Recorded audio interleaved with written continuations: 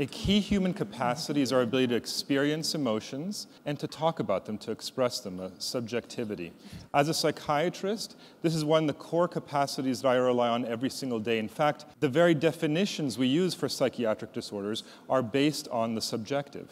So my job then to try to heal people and help ameliorate their distress, people with emotional disorders like depression or anxiety, is to try to understand and help them understand their emotions and work with that. The problem has been, however, as I'll show you in a minute, that psychiatry is at a standstill. Our ability to do anything about that, the suffering that we recognize, is very limited.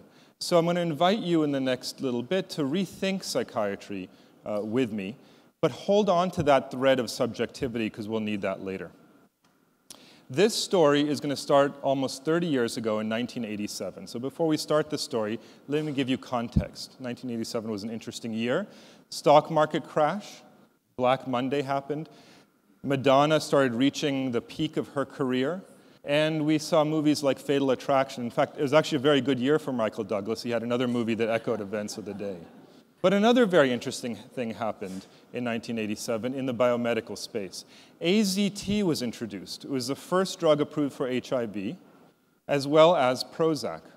Prozac's not the first drug for depression, but it was the first in a new series or a new class of drugs called SSRIs, or selective serotonin reuptake inhibitors. So where are we now in these two conditions? Well, HIV can actually be managed successfully, and people live pretty normal lives now. Depression, it's a different story.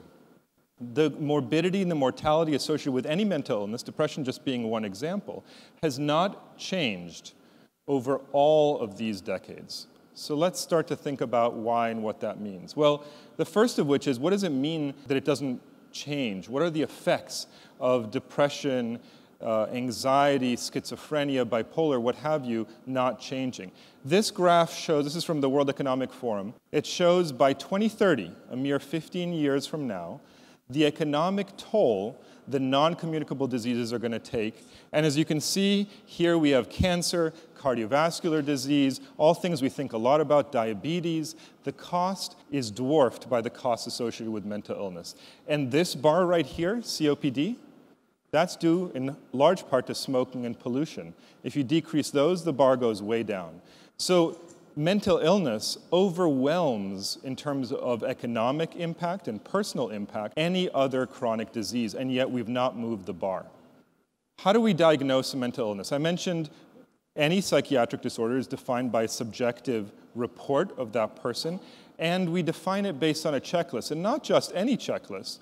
A checklist you can meet any number of ways. So depression, you have to have 5 out of 9 criteria. Post-traumatic stress disorder can be diagnosed in 600,000 different ways, all with that same disorder. That, to me, doesn't sound like biology. That's very descriptive and distant. So what if we start using biology, let's say brain imaging scans that we would be doing a lot of in the lab, to try to ask questions about the brain basis of mental illness? Well, we did that recently. We found something very interesting. There are 300 plus psychiatric disorders in the diagnostic manual in the United States. And then we said, well, maybe simply having a psychiatric disorder is in being distressed, not being able to understand and experience your emotion, not being able to deal with, put labels, words to your emotion, not being able to regulate your emotions, as well as all the other things that come with psychiatric disorders. Maybe they take a toll on the brain that underlies or belies this diagnostic criteria that might suggest different disorders, but in fact, there may be at least a common thread, not necessarily the only thread, and that's what we found. What I'm showing you here is a brain section with little blobs on it that show where across all psychiatric disorders there is decrease in gray matter or brain tissue. I'll come back to what this means in a second. Then we said, maybe that's just one way to kind of look at the data. Let's look at how people engage their brains in tasks and do the exact same thing, all psychiatric disorders. And you might think I'm actually showing you the same picture. It's not, slightly different. But it tells the same story, which is when you start looking at the brain, you get very surprising answers. In this case, it's 3 regions here and 3 regions there that are the same 3 regions that are abnormal across all psychiatric disorders. And guess what? They're not three random regions. They actually form a circuit, an interconnected circuit that we understand quite well. So maybe one way to think about and solve the problems of mental illness is by understanding the brain as circuits that do human things like understand and regulate emotions.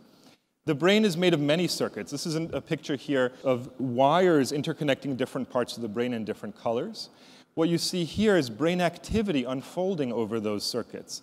And however you want to look at these things, well, it's sort of a map, right? You can start thinking about where in the brain you might go and where it might be connected to. But what kind of tool would you want to use to start to address questions related to circuits? Let me introduce you to one called transcranial magnetic stimulation, or TMS. It is an electromagnet placed outside the head that non-invasively turns on or off little bits of brain underneath. Our brain is an excitable organ, and so we're using an electromagnet to talk to an excitable organ. There are wires there that I just showed you.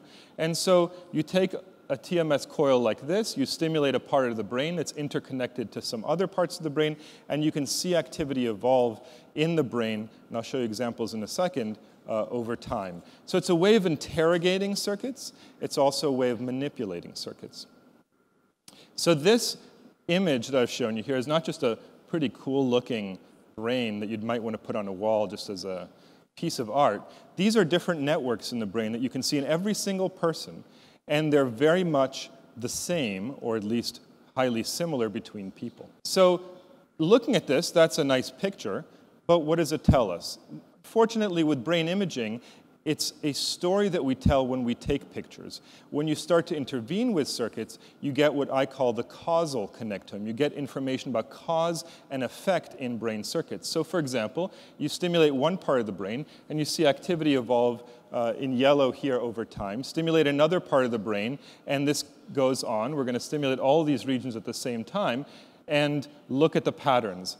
These patterns, this is a loop playing, is 120 millisecond, a fraction of a second in brain time that's playing out when I stimulate a bit of the brain. What should become readily apparent to you in looking at this is the patterns aren't all the same. The pattern depends on where you want to where you stimulate. So if you want to reach one part of the brain or another, you want to know where to go. So now we have a map, we have tools to start to manipulate this, and you can start thinking like, this is great. We can now think of modulating these circuits. The trick is finding the right circuit to modulate that gets you the effects you want. So I'm going to argue that this is not pie in the sky. This is actually happening right now. And I'll give you an example in a second. So if the brain then is a bunch of circuits, our job on the one hand is to build tools and know how to use them to manipulate those circuits better, but then appreciate the brain's a really complicated, interconnected place, and so we have to really start to untangle this even as we build tools that allow us to go much deeper and more precisely in the brain than we ever could before. The reason I'm saying it's not pie in the sky is I'm going to give you a very concrete example coming out of the lab right now that speaks to this issue of understanding, labeling, and regulating your emotion. The amygdala, this is a monkey brain. The amygdala is a region deep in the brain that cannot currently be reached by TMS. But it's a region that's very important for a lot of our emotional experiences, whether they be fear, happy, sad, all these sorts of emotions that are critical to psychiatric disorders. And so we looked at this study in monkeys and noticed that there's this little area labeled L12, this colored area, that actually sends projections down to the monkey amygdala. This area has never been stimulated in humans before, and we don't know what it does. So we said, let's use our TMS tools while we do brain imaging, turn on this area, which you can see on somebody's head right there. So we stimulate it, and then see what happens. Well, it turns out when you stimulate this region in healthy people, you inhibit or turn down activity in the amygdala, and that's what you can see in the cool colors up there is the amygdala turning down. We then took patients, in this case with post-traumatic stress disorder, who are unable to regulate their emotions, did the same thing and nothing happened. So we identified a causal pathway to the amygdala that's never been targeted before, that's abnormal in these patients, and then when you disrupt this pathway in healthy people, guess what happens? They're unable to label and put words on emotions. So it starts to give us a completely new perspective on how to use the circuit approach to interact with this subjective component. So what does psychiatry look like in the future? Well, psychiatry, I don't think is going to be one thing. It's going to look something like this. We interact with patients, and we do maybe psychotherapy, or maybe we talk to them. We engage that subjective sense. So now we're taking that thread, and we're going to try to weave it back into this tapestry. We then engage brain circuitry in a targeted way, now much more intelligently understanding how their brain circuitry underlies these subjective experiences. And you know what? Let's just throw something else in. Let's throw medication in. Maybe that medication is targeted towards making the brain changes that we're inducing by stimulating last longer. It's a very different psychiatry than what we have now. This is psychiatry meeting the patient, honoring their subjective experience, leveraging tools to understand their brain and modulate their brain at the same time, so it's no longer stuck, hopefully, in the way that it's been stuck before, and hopefully be better for all of us going forward. Thank you very much.